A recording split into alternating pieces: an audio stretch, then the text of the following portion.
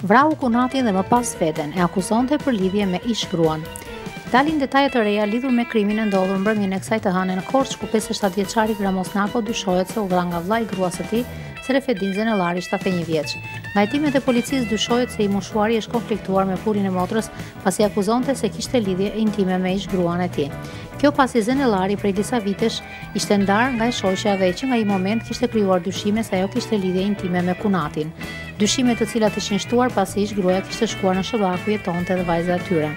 Teksa Nako prej pak ditësh ishte kthyer nga Shtetet e Bashkuara të Amerikës ku dhe jetonte, ata ishin takuar pas ditën e së hënës në kafe dhe mëtej ishin ndarë.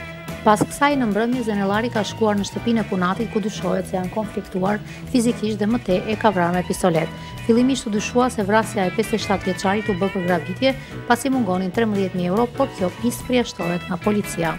Teksa policia ka kërkuar të shoqërojë disa persona dhe rreth familjar, dyshimet kanë rënë edhe mbi 71 vjeçarin. Por ndërsa policia ka shkuar në banesën e tij për ta shoqëruar mëngjesin e kësaj të marte, Zenellari vrau veten me pistolet, armë të cilën mendohet se i mori jetën dhe kunatit.